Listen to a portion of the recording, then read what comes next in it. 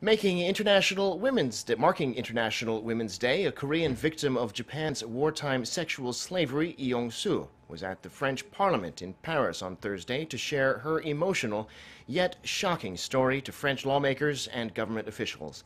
Among those listening to the 90-year-old's tearful testimony were two Korean adoptees, a lawmaker and a former senator. After her visit to the French Parliament, Yi held a one-woman protest in front of the UNESCO headquarters in Paris to protest the agency's delay in listing sex slave records on its Memory of the World Register.